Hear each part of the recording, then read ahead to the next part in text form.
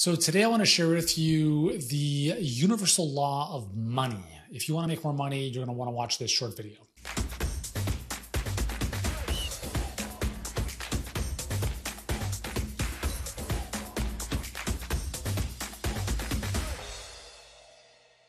All right, guys, what's going on? Uriel Kim here, CEO and founder of Healthpreneur. And this video is going to be short, sweet, and to the point.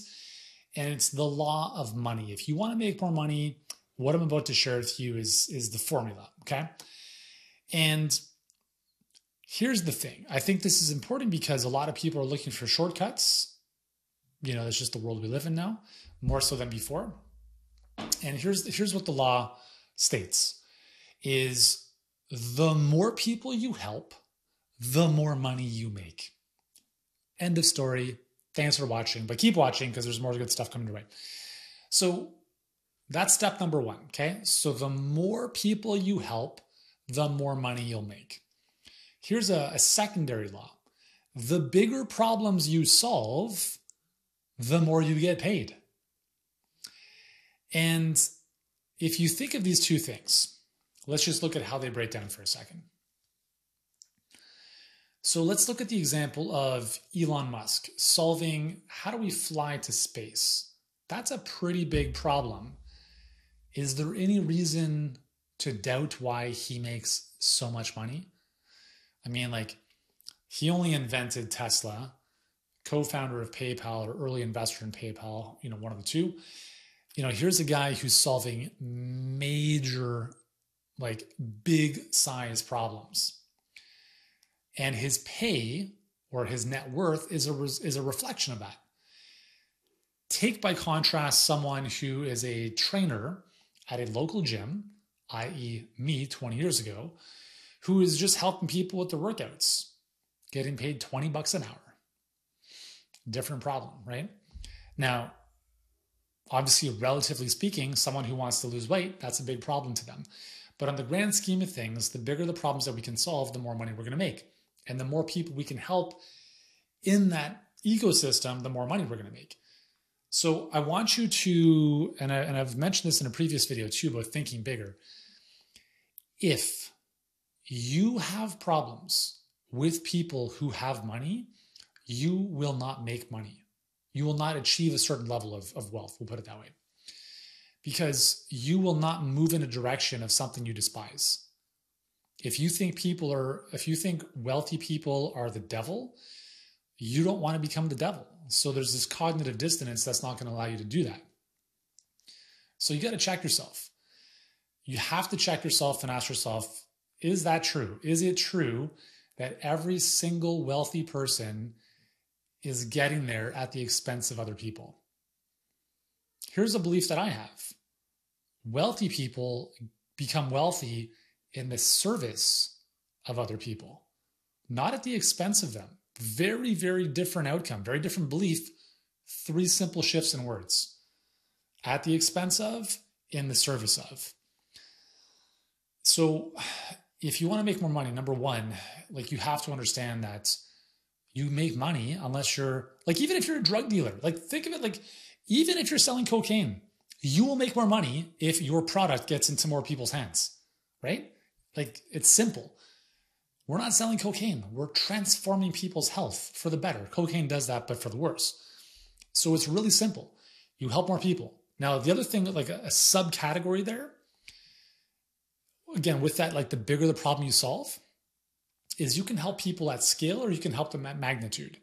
So magnitude means like the depth at which you help someone, which is why you sell a book for 20 bucks, you sell a coaching program for 5,000. Because the depth or the magnitude of the work with that client is so much greater, therefore it commands a premium price. You're not going to charge $5,000 for a book because it's not a magnitude type of relationship. It's a scale play, right? You can sell hundreds of thousands of books at 20 bucks. How many of those people are going to transform their life? A very small percentage. You work with maybe fewer people at a much deeper level, how many of them are going to transform their life? A much greater percentage. So there's 2 ways of really impacting more people, is we can impact them at scale or we can impact them at depth/magnitude. I think honestly both is great, but I would start with magnitude. Because there's no sense in building your influence if you have no income. And it's very tough to build your influence if you have no income, unless you have a smoking hot body and you're just doing these stupid sexual teasing videos on TikTok, right?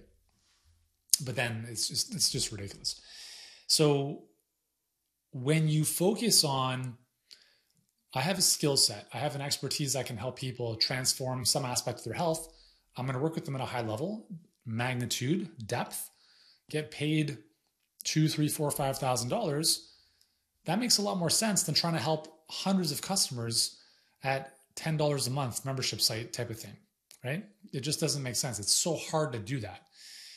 My whole take is fill up your cup, right?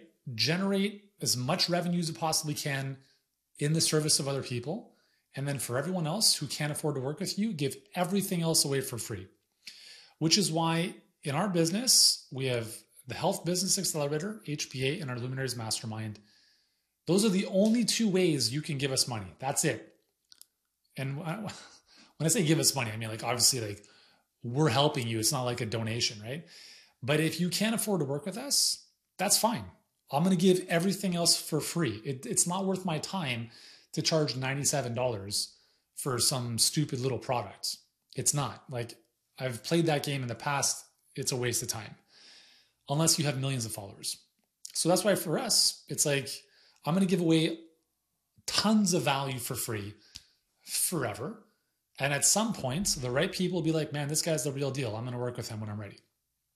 That's the game plan, guys. There's no ulterior motive here. I love sharing content and I love helping you hopefully avoid a lot of the mistakes that I made. And I also understand that at some point, when you're ready, you might be a little bit more likely to choose me, if we choose you as well, to work together, right? That's it. Like, it's really that simple. And if we never work together, that's totally fine.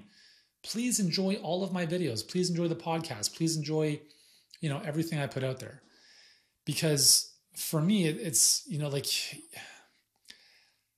the thing with helping people, the other thing too is that, like, there's this element of reciprocity. So the more good you give out, the more comes back to you. So I know that if I put out just an endless amount of content, I win. And remember, like, when I win, when you win, everyone else is winning, right? So I don't win unless you win. I don't win if you lose, right? You don't win if your audience loses. You win when they win. So by giving more good stuff into the world,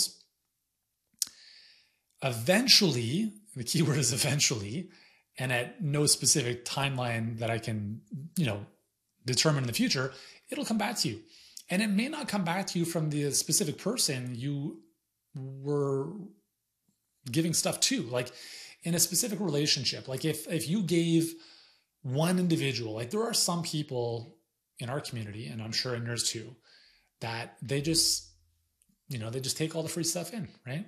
And they're never gonna work with us. And that's okay. Like, I don't care. Like, they're not a good fit, they don't want to, whatever.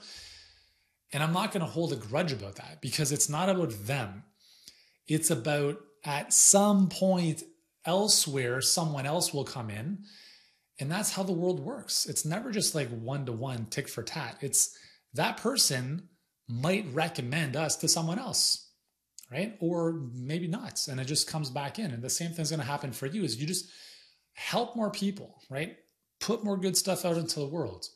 It's you can't lose. You can't lose. But the key thing is you have to change your time frame.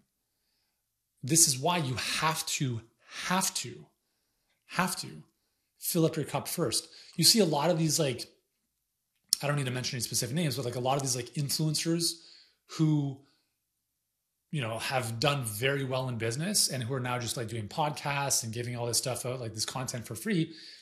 The thing you have to remember is that they spent many, many years building very successful businesses to fill up their cup.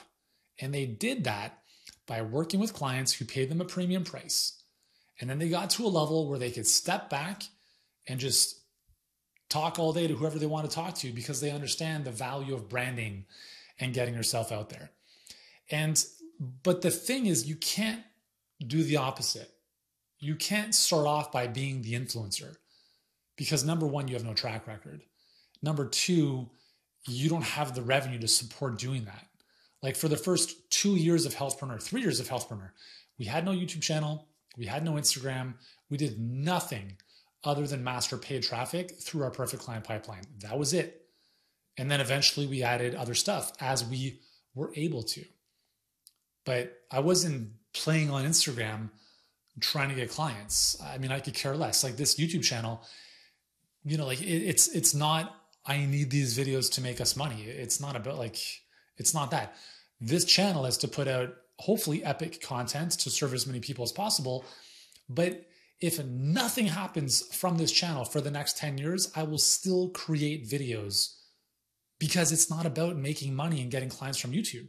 It's about a long-term game plan, knowing that at some point in the future, some of the stuff will hit. And if it doesn't, that's totally fine because it probably helped a few people along the way. Like, I don't know if you can see this in the, sorry, up here, there is a plaque from YouTube. When we passed our first 100,000 subscribers on my previous channel, that has now more than 300,000, but it took me like 10 years. It took me about 10 years to get that. And if you are hoping to make money in the near future, which you should, and feel no qualms in saying that, because that's the point of business, is to make money and specifically a profit, you can't do things like that and expect to get paid in the near future. Like Mr. Beast, the world's #1 YouTuber, started when he was 13. He was a disaster for the first couple of years. He's in his early 20s now. And it took him a long time to crack the code. But he was obsessed. He was relentless about testing, editing, like just, they were like, you know, he masterminded with other YouTubers every single day for like 1,000 days in a row or something. It's crazy. You got to listen to stories like this because this is what it takes to win at the highest possible level.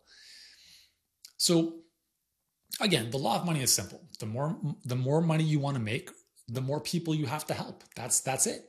If you want to make $100, you don't have to help many people. If you want to make $1 million, you have to help a few more.